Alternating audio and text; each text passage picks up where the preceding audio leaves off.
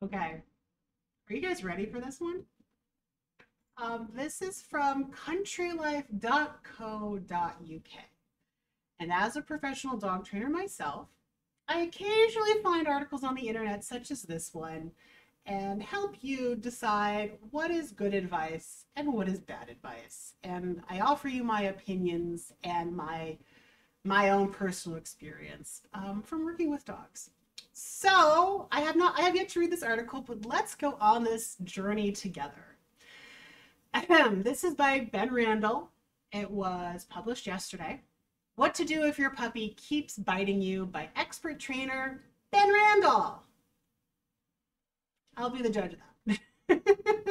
Here we go. Let's see what Ben Randall has to say. I pray to God it is all good information and there's nuance to it. So let's see.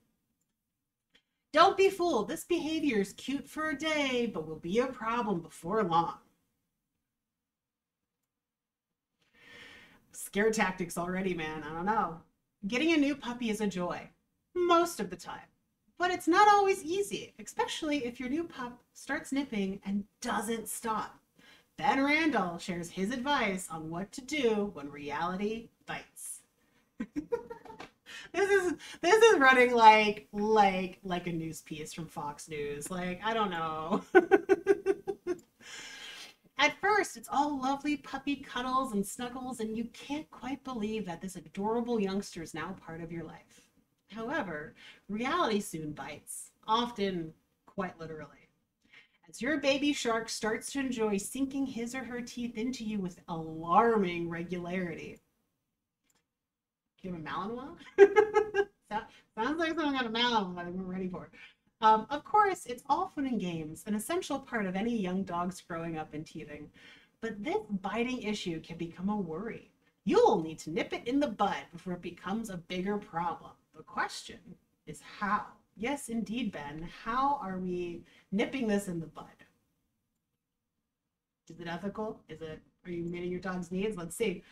This is exactly the predicament that LF from Warwickshire is having, who shared her concerns via our pause for thoughts at futurenet.com email address. Dear Ben, my boyfriend and I have recently got our first dog, a really sweet poodle and Lhasa Apso cross called Betty. Okay? She is now 10 weeks old and a complete delight in men in so many ways, apart from the fact that she seems to enjoy biting and nipping me.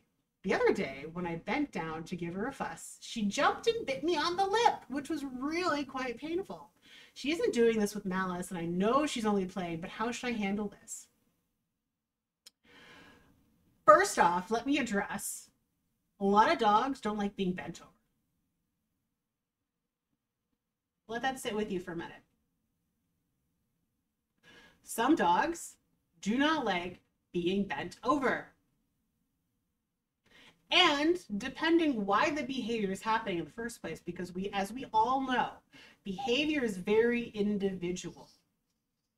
It's not a one-size-fits-all policy. So when I'm looking at a client who is telling me about their dog jumping up, this is two behaviors, right? Jump up and bite you in the lip. These are two separate behaviors. Jump up, bite in the lip. To your response of leaning over your dog. That is a very scary thing. Put yourself in your dog's shoes. You're a little thing, big, tall human, leaning over you. You're looking up like, oh my God, get away, right? Some dogs in response to that actually jump up onto people to try to push them away because it's a very uncomfortable situation. And some dogs might become more playful in this interaction. And sometimes they lose control of themselves a little bit and they're like, listen, I'm just trying to be playful. That's a little scary. Please don't do that. And maybe it does turn into a nip. So again, it's all very individual. Let's see what Ben has to say. I can honestly say with all puppies that I have bred and trained myself over the past 30 years or so, thanks to my BG training regimen. What? Did he tell us what BG means?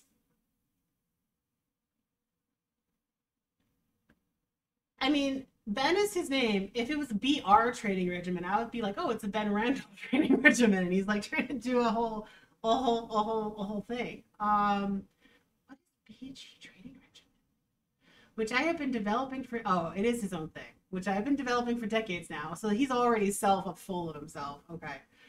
I hardly ever experience this. However, I do see the issue on a daily basis with my clients' new puppies and young dogs. So he's establishing his dominance already by saying, I am the expert. Okay. I don't like that. I do not like that vibe, Ben. What is a BG training regimen? Hold on. I have to know. It's what?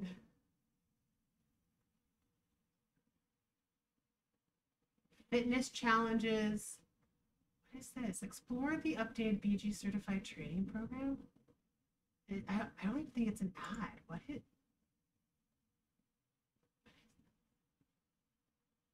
This is not dog stuff. I don't know what this is, but is this car? Is this like a car shop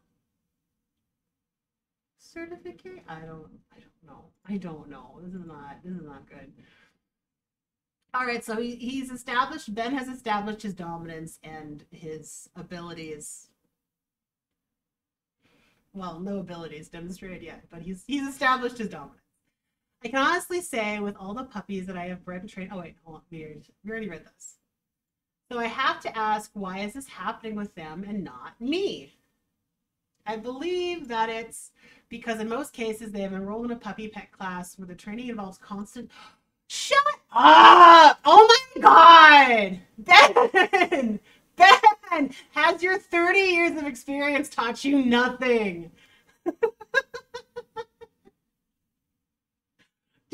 Do we just exit out of the article from here? Like, nope, done. Sorry. We ain't here to be a dumb elf guy. Hold on. It's coming. Brace yourself, guys. Hold on. Hold on. Whew.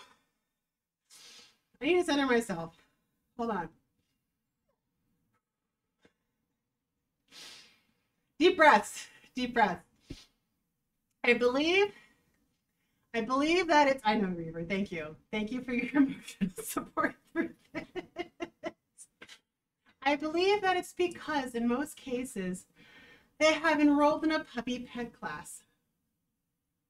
Hold on. I'm going to try to say this with a straight face. It involves constant bribery with food and lots of overexcitement and play. Here we go. Often these courses also advocate for playing. No. No. Reaver, are you biting me in the face? Come here, hop. I know. Come on, hop. You can do it. Come here. This is my tug monster. Meet my tug monster, Reaver. Meet my tug monster. He is the most aggressive dog I have ever known because he plays tug of war. And he is so aggressive. All right, you can get up now. I can't. Woo! Okay. All right, hold on. Hold on.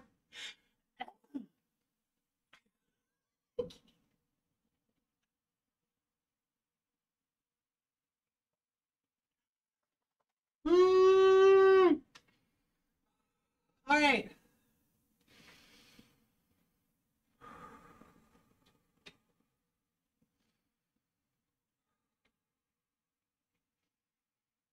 I'm trying real hard, guys.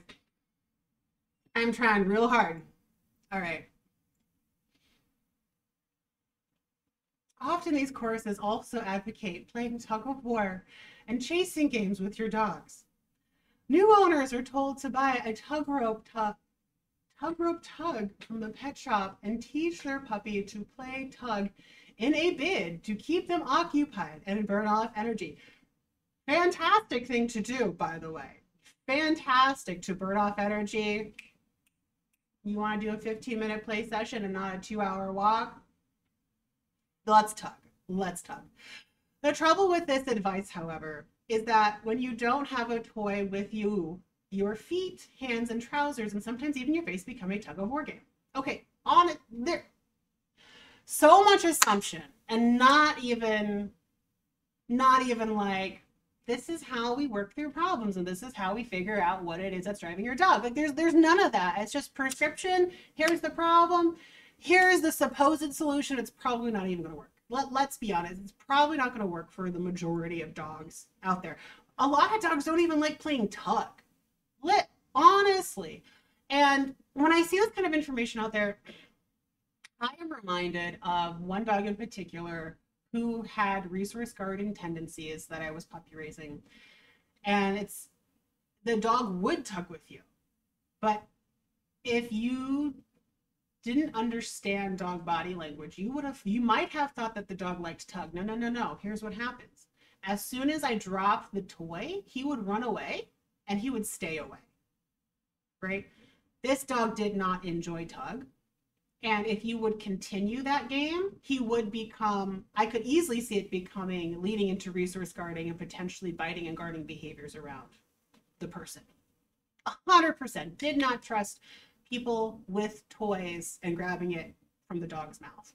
And I feel like this is where a lot of this advice has its roots in, because they kind of understand, like these trainers kind of understand the surface level of why these arguments are here, but they don't actually look into it deeper and understand, no, this could be resource guarding behavior. So it took, again, like another 2-3 months of me like, oh, here's a toy, let me trade, here's treats, lots of trading, lots of giving the toy right back after the food trade. And after 2-3 months, dog was perfectly fine. We actually were able to play tug. Reaver was able to play tug with this dog. And I never saw any resource guarding, nipping, biting behaviors from this dog or puppy since. Because I did take the time, I took the dog's feelings into account, and I was able to read those subtle behavior changes of tug is not good for this dog at this point in time. Did it become something that the dog enjoyed later on? Absolutely. 110%. And I feel like this is just a big misunderstanding that is very old information. We call this, in some fields called it, a zombie idea, because no matter how many times you try to kill this idea, it just comes right back to life, right? Anyways, not impressed so far. Let's see what else Ben has to say. Therefore, I strongly believe that it's not wise to play tugging or chasing games with your dog, even if they are going to be a pet and not a working dog. I avoid these types of games as I like to interact far more with my puppy in a calm and more structured way in terms of building your foundations for life. And that's not wrong, right? I feel like there needs to be, sometimes some people do focus too much on one thing. Do you need to hurry? Hold on, guys. I'll be right back. Okay, where did we leave off? Therefore, I strongly believe that it's not wise to play tugging or chasing games with your young dog. I also want my puppy to sleep and relax for a high percentage of time so that it learns to switch off in all sorts of situations. You're not going to have a problem with that because puppies sleep, right? What you will have a problem with is if you do only play exciting games and you don't teach them how to naturally settle, you don't teach them how to chill out a bit more, you don't start, like maybe you're just too energetic and your body is very spasmodic in the way that it moves and that pumps your dog up really easy, right? Yes, it is very important to teach your dog to have an off switch per se. Some breeds are naturally more difficult to teach an off switch to than other breeds, right? Like if you're like a Cavapoo mix, whatever it is we're talking about here, it's like, they didn't mention that as a problem, so whatever. Therefore, whilst I am pottering around the family home, pottering? That must be a UK word, because I don't see Ben being a plant lover. I don't know. Wait. Do you see? Hold on. Do you see his face? Ben is not a plant lover.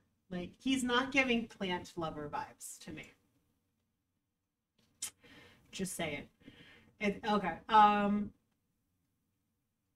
Doing my normal household duties, I like to see my puppy asleep in the bed in the kitchen, totally relaxed, not bothered by I or anything else is doing.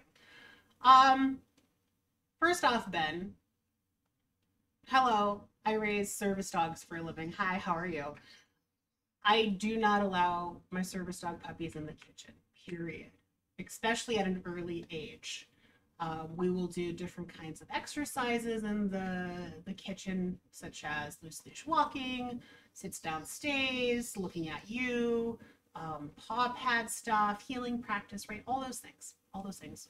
But I only do structured interactions in the kitchen because if you're just letting your puppy around in the kitchen, you're going to teach it to jump on the counters eventually, especially if you have some hot roast that came out of the oven that you've been making and put it on the edge of the counter. Like, you're going to teach your dog to counter surf and to jump onto counters and steal things off of it if you're not paying attention, direct attention to it. And that is a basic rule that I have for all of my people going through my program is they are not allowed in the kitchen, they're not allowed in the bathroom.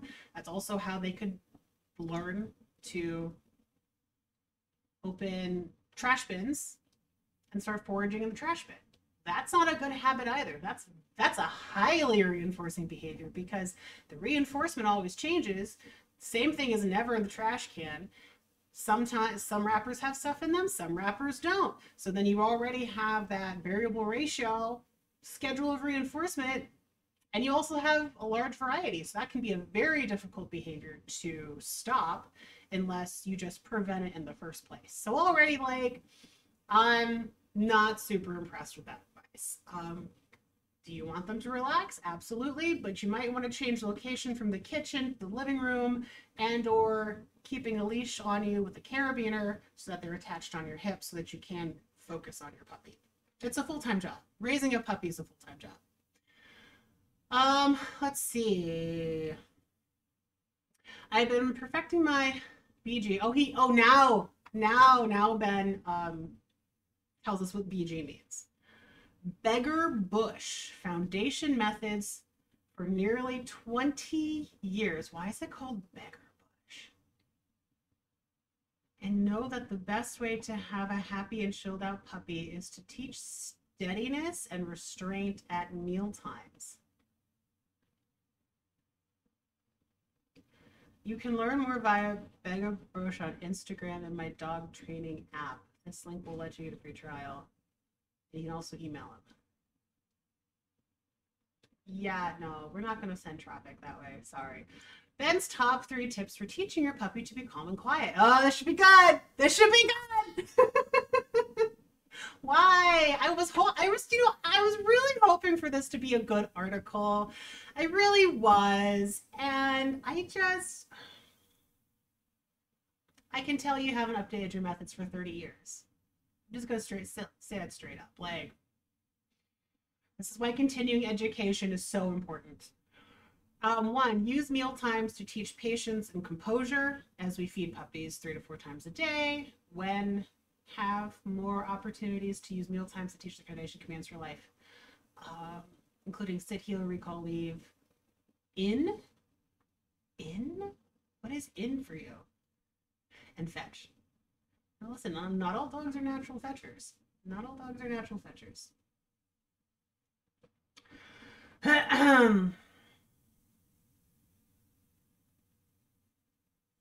Yeah, you could use meal times. There's many different ways to do that. Not just meal times, but okay. Okay, starting point. And by doing this, you'll very quickly start to build a bond and a relationship with your puppy, a minimum of 4 times a day. I thought meal times were 3 times a day. What's the 4th one? Then afterwards, apart from taking your puppy outside to go to the toilet, he or she will learn to happily relax and chill out ready for the next fun feed time. I am surprised that basic needs have not yet been addressed in this article. Like, where are you teaching your dog to find food and to sniff and use snuffle mats and exercise appropriately before in addition to this information? Like, where is that? Like, I feel like Ben has taken the stance that, oh, your dog's just over-exercised, doesn't get enough sleep, which it all can be very, very true. Again, this depends on an individual situation with each person, each household, and each dog, right? But I feel like he's totally skipped over enrichment, because enrichment is also a very pivotal part to teaching your dog, especially scent work-based enrichment can be a very pivotal part in teaching your dog to chill out and use their brain and become mentally tired, not just physically tired. So I'm surprised that hasn't been addressed yet. Number 2, the leave command is by far the most important. One of the most important words to teach is leave, which I'm sure this is in the UK, so it's leave it for us in the US. When taught over the course of a month, your dog will start to leave everything when requested. So if your puppy does try to nip or bite, they will now fully understand the leave command.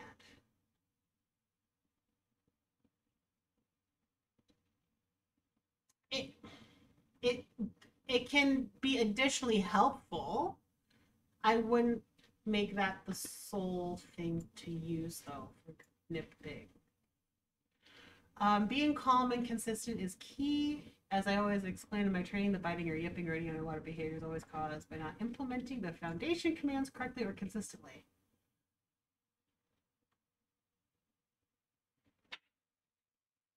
Why is biting also compared to, look, biting is also yipping.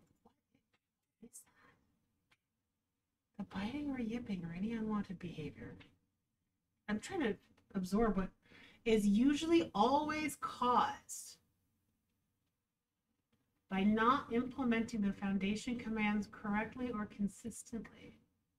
No, it's not. Then reward them for being quiet and relaxed. Whenever I ask my puppy to go into bed or crate, I make sure to reward them each time they go with a treat or chew. Usually a deer antler or some type of hoof that makes it a long time to get through. First off, not a deer antler. Hoof, sure. Cow hooves are great. But deer antlers are known notoriously to break teeth, and you do not want to have that with a puppy. Absolutely not. Like, let's like maybe like a Kong. Stuffed Kong would be great, and not to mention choking hazards. I wouldn't want to put anything in the crate unsupervised because anything can essentially be a choking hazard unless you have like a Kong, right? It's not going to be a choking hazard. Your dog's tongue is not going to get stuck in it if you don't put a hole through the middle. That's what the hole in the back is for, right? Like, the problem, okay, you're the expert. So they see their crate or bed as a safe and comfortable place to stay. If you implement these steps over the next few weeks, then guarantee you'll soon have a far more relaxed and easy dog that is happy to switch off and chill. I'm not impressed. Like, there's so many other things too. Although I do love that photo. It is very cute. It is very warm. It's very warm and cute. And wasps going. Let's see. Yeah, Ben Randall, why did you put this on the internet? You are the sole person responsible for this information. Yeah, I'll let you know when I find a better article with puppy stuff. Maybe I should just write my own, honestly. Sorry for that disappointing trip, guys. Not what I was expecting. I was really hoping it was going to be nice and sweet, but it's just not all encompassing enough. All right, well, guys, thank you so much for joining. If you liked this video, you can comment, like, or subscribe down below, depending what platform you're on. I'm on YouTube. Sometimes I'm on Facebook. I'm also on my own personal blog. And that's all I can do for you guys. Do you go potty again? Oh my goodness. So needy. Puppies are so needy. All right, guys. Thank you so much. Bye.